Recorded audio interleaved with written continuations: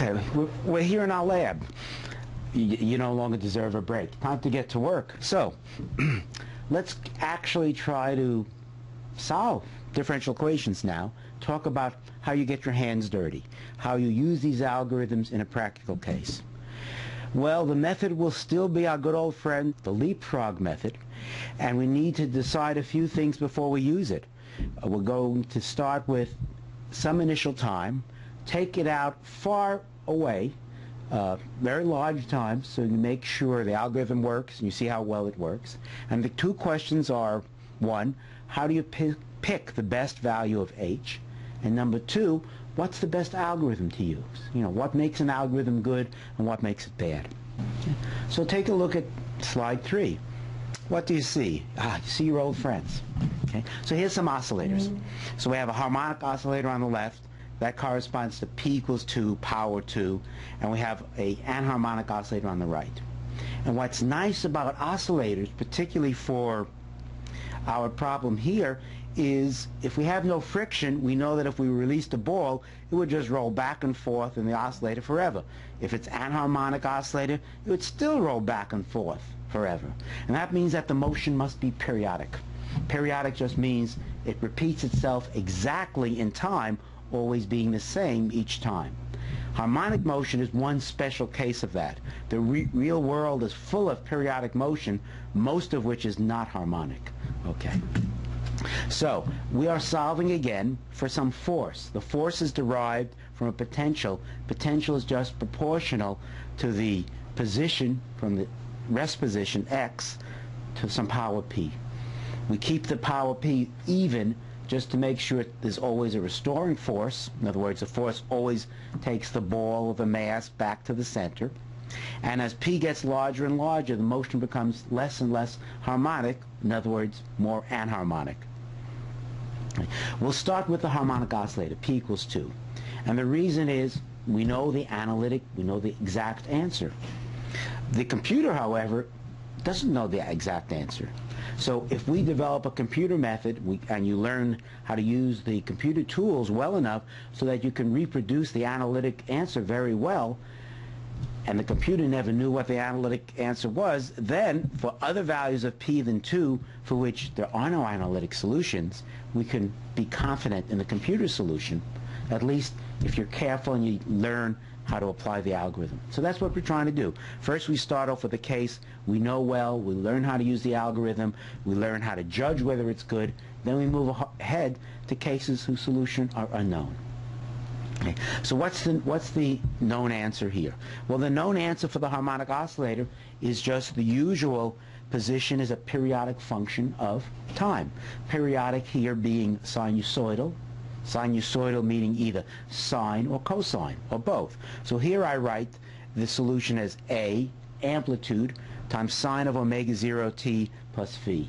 The phi is the phase, and it just means depending on the initial conditions, you could have sine, you could have cosine. So you usually want to be careful, set it up so that you either have the mass at rest released initially, then it has some amplitude A, or the case I actually prefer is start the mass at the origin with some initial velocity, and then it'll just be cosine type of motion. And then we can have various energies built in as well. Omega 0 is just the natural frequency of the system. The important part here for us is that omega 0 is related to the period t. So whereas the physics and the math is easiest when you look at the frequency, your computer solution, you'll have times, and t is the natural unit for that. And t is just related to the constants and the parameters in the problem. K being the spring constant, m being the mass. Okay, so what are the general rules of thumb here? Well, if we're solving this problem on the computer, remember we're building a castle on a foundation of sand. You must always be careful not to propagate forward errors, otherwise your foundation crumbles below you. Always use double precision.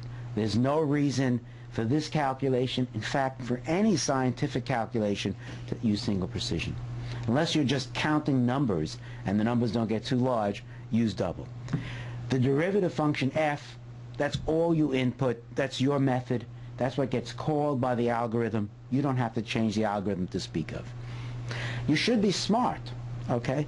Choose values of k and m so that here in the equation for omega 0, so that you have simple constants to work with. I recommend choose a k and an m so that the period t is 1. Then you know 100 periods means time of 100. Some other students choose k and m equal to 1, in which case the period is 2 pi. Nothing wrong with that. That works well. Okay. How do you start? Well, if you remember my rule of thumb, it says you probably want at least 100 time steps. About at least 100 time steps in a typical interval. Typical interval here would be the period. So don't start there. What you always want to do with an algorithm is start where it's bad and see it get better.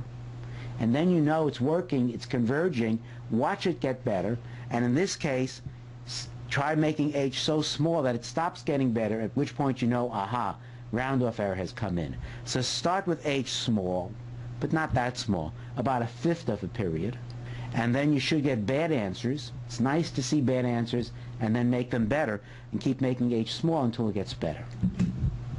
Then, look at your solution. First, you look at it qualitatively, because if you're not right qualitatively, don't waste your time with the quantitative answers.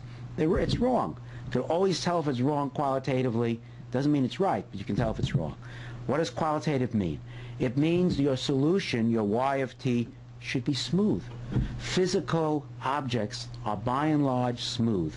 Here, for this problem, it's just oscillations inside of a well, it has to be smooth. There shouldn't be any kinks, there shouldn't be any saw teeth, it has to be smooth. Furthermore, the period t must be constant. There's no friction, no way energy can get lost. The period can't change. It should always look the same. Also, if you plot the analytic and the numerical solution on the same graph, it should look the same. You're probably thinking, exactly the same? It better look exactly the same. Because how many places can you see on the graph? You can see 1.3, fine. Maybe 1.35, different from 1.36? No. So you're only looking at 2, at best 3 decimal places. These methods should be good to 11, 12, 15 decimal places. You should see no difference. Okay? So don't come up to me or your instructor and show a graph where the two differ. Then you know it's not right. Keep making h smaller until they agree. You should also see, for real life, that simple harmonic motion is isochronous. What? What do you say? Isochronous. Don't you use that word all the time? Isochronous means that the period is independent of the amplitude. That's true for one case only in nature, and that's harmonic motion. Okay? And you should verify that. And we'll see that on the next slide. So let's look now at slide 4, where we have a much better assessment. Energy conservation. How do we use energy conservation? Well, have we built energy conservation into the solution anyplace? No, I mean Runge or Cutter, neither of them knew about energy conservation. They were mathematicians, right? So they just tell you how to solve that differential equation. Does the differential equation solve energy? And the answer is no, the differential equation doesn't involve energy at all. In fact, it never looks at it, it never requires it to be constant, okay? But we know if there's no friction, then energy must be a constant of the motion, or an integral of the motion as it's called. It's not built into the solution explicitly, but it's built into the theory. So if it's Newton's second law, which if you can recall back to the previous lecture we started with, F equals ma, Newton's law with no frictional forces always gives you energy conservation. Likewise, it comes from the dynamical form of the equations. You can prove it. That's a constant of motion. But it has nothing to do with the algorithm. So it's a good test. Does it depend on whether it's a harmonic oscillator or a non-harmonic oscillator? Nope, doesn't matter. It's a good exam question always. Energy conservation is independent of that. It doesn't require harmonic motion. So for us, it'll be a demanding test of the solution. You should look at hundreds or thousands of cycles and still see the energy not changing, or see how much it changes. Better yet, A good algorithm, a good computing person, a good computational scientist doesn't have perfect algorithms, but they're in control. They know when the error is getting big, when it's not, what it should look like. That's what we're aiming for. So there it comes up, okay? So what we want you to do is to make a plot. Plot the potential energy, plot the kinetic energy, and plot the total energy as a function of time. And look at them. You never underestimate the importance in computation of printing out results and looking at them, particularly looking at them. So how do you plot the potential energy? Well, that's easy. You know what the potential is. It could be any crazy potential that's input. So you just plot it for various values of x as a function of time. So your solution gives you x as a function of time. Y superscript 0 is just x. You just plot up the potential energy as a function of time. Likewise, your solution gives you the velocity, y superscript 1, as a function of time. You just plot up 1/2 mv squared. That's always the kinetic energy, regardless of what the potential is. And then you add the two together. The two, kinetic plus potential, should give you the total energy. If energy is a constant of the motion, you should get an answer which is independent of time. That's hard to do with real precision, but it should be true. So what you should see here always, if you plot kinetic and potential energy, you should see a plot that in which the kinetic and the potential energy are correlated. In other words, when the kinetic energy is big, potential energy has to be small because the sum can't change. And when potential gets big, kinetic has to be small. So they go back and forth, opposite phase. That's what you have to see. Okay? How do we develop a metric for this? How do we tell if energy is really constant? How do we tell how good our solution is? Well, the metric I recommend is to say, let's look at the initial energy of the system as a function of time. We call that E at time 0. Then we calculate up to some time, 10, 100 periods, whatever. We look at the energy as a function of time, and we subtract the two. And if the two are very close, we should get a small number, right? If energy is conserved, we should get 0. Nothing's perfect on the computer that way. You won't get a perfect 0. But if we divide it by the initial energy, which we know, so E0 is just the initial conditions, or determined from the initial conditions, this number here is just the relative error in the energy. Very good. So we take the relative error in the energy, we take its logarithm to base 10, not E, not the natural log, with base 10. And then we say, well, let's say the relative error was 10 to the minus 8th of the initial energy. So when we take the division here, we're left with 10 to the minus 8th. The log of 10 to the minus 8th is just minus 8th. So the logarithm of the relative error gives us, with a minus sign, the number of decimal places in the solution. I'll repeat that. We just take the logarithm base 10 of the relative error, which we know when we have an analytic solution, or we talked about how to estimate this even when you didn't know the analytic, but let's assume here it's the analytic. That gives you the number of decimal places in the solution, just like that. So if we make a graph, and here's a real live graph made by a real live student, well, it was real live when he made it, I don't know what it is now, and of the relative error as a function of time. And what you see here is the error, log to the base 10, function of time, and how many steps were made in the solution. You can put the step size. This is using a relatively small number of steps. Remember our rule of thumb, about 100 per interval. Here he used 500 for the interval, and it was pretty good. He got better than 9 places of precision. But when he pushed it to 1,000 steps, he was already getting 10, 12 places. He, with 5,000, was getting essentially 13 or 14. And what's fascinating here, and after all of my shtick about castles built on sand, you see that something good is happening to us. Not often that good things happen to you without you working at it, but you see that the error tends to oscillate, and it gets not just growing bigger in time, it goes through zeros. So it oscillates, gets smaller, gets bigger, oscillates, it gets smaller again. So there's cancellations occurring in this errors between the different terms, and it doesn't keep growing, it gets better. or it stays that way. There might be a slight drift upward here. You could see that's what you need to look for, but you'll have to go out hundreds. That's for you to see. I won't tell you. You don't make believe I can say that. Okay, so that was sort of the qualitative analysis and a bit of a quantitative analysis using energy conservation to tell you how many places of precision. And that's how you know if you're ever on an oral exam and some committee member who doesn't understand a thing you've done asks you, how good is your solution? How many places of precision? This is how you answer it. You say, well, one doesn't know unless you know the analytic answer, but for my test cases, I could get 13, 15 places without any trouble. Then he'll be quiet for a while. Okay. So what we want you to do in the laboratory now is to go solve the simple harmonic motion, solve the linear oscillator, and choose H values until you can get 11 to 15 places of precision. So let me put it a better way. Choose H values so that you get 11 places of precision, and then see how many more places of precision you can milk this algorithm out for. You should be able to get better than that, and then if you make H smaller still, it should get worse. That means round-off errors accumulating too big.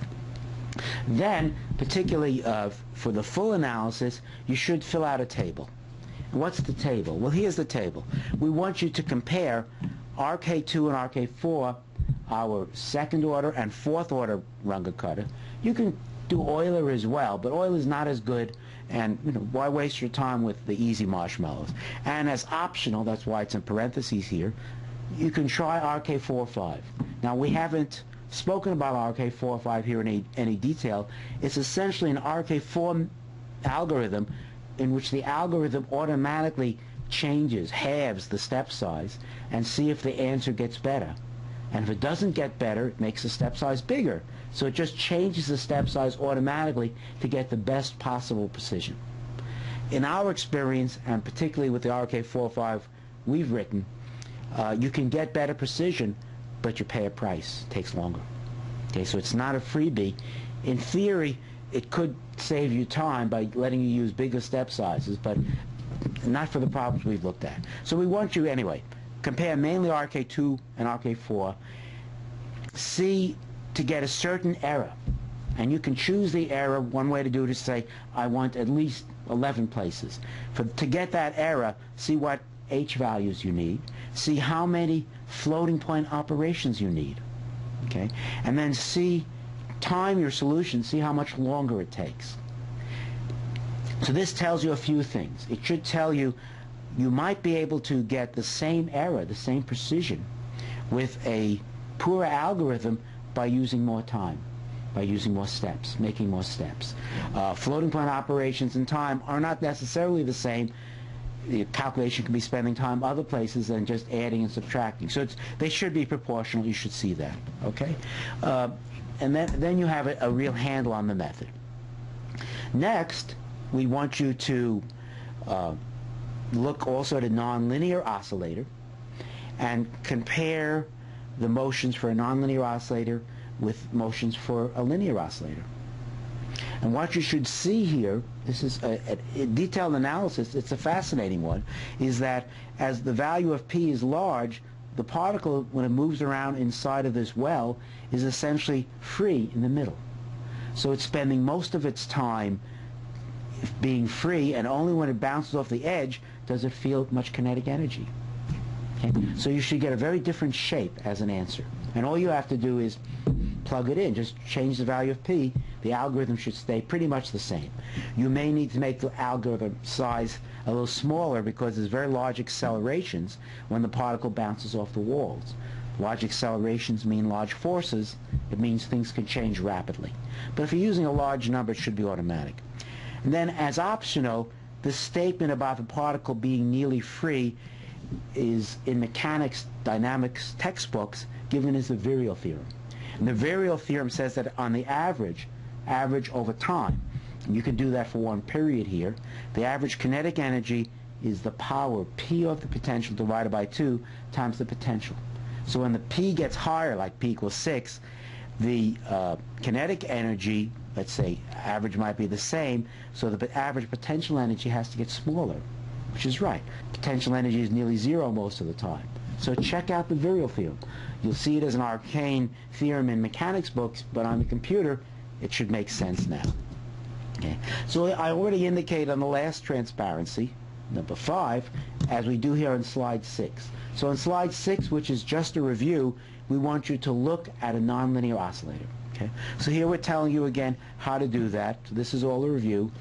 We've given you the potential. It's a power x to p. We know the force. Just put this in as a new force. We're just solving equation 5 in Newton's law. So that's a review.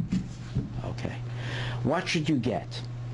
Well, we want you to vary the powers of p now, say between 2, whose answer you know, all the way up to 12. 12 would be very interesting. And you should change the h value a little bit. You should have to make it smaller as p gets larger, because the larger accelerations. Okay? But it won't be a big effect.